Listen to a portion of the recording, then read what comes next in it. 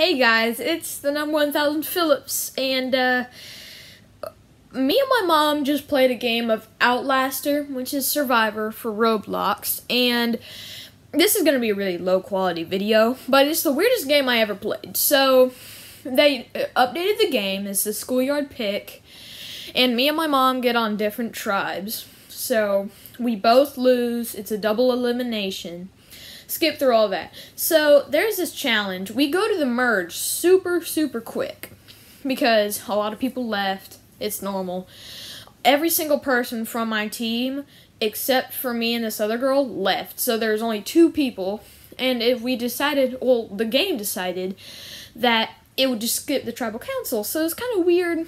And when we made the merge challenge was the puzzle, where you go from side to side, getting the puzzle pieces.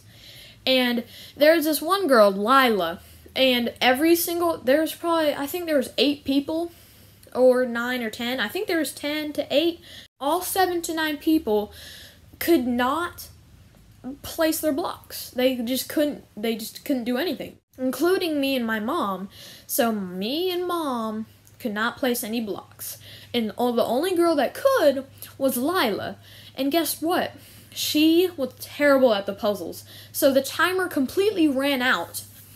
And by the way, people were dropping like flies throughout this because it was a glitch. So every single person dropped except for Pepperoni the pizza, which is, I mean, she was just a player. And Tony, he was a VIP. We hadn't really heard a lot from Tony.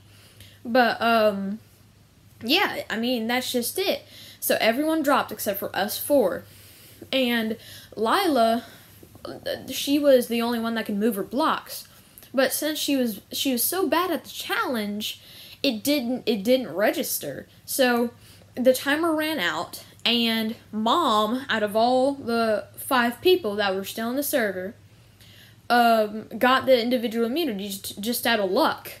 And Tony and Lila both left. And it was the final 3. And we were supposed to go to Tribal Council, so it bugged out. Go to Tribal Council, and it flashed Final Tribal Council instead of just regular Tribal Council. And then it put us there. And Mom still had the little winner tag above her.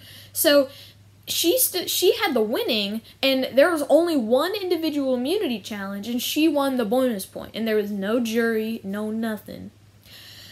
So, needless to say, that is the fastest game of Survivor I've ever won. By the way, I won. Forgot to tell you. I found 1 vote view and didn't get voted for. That's how I won.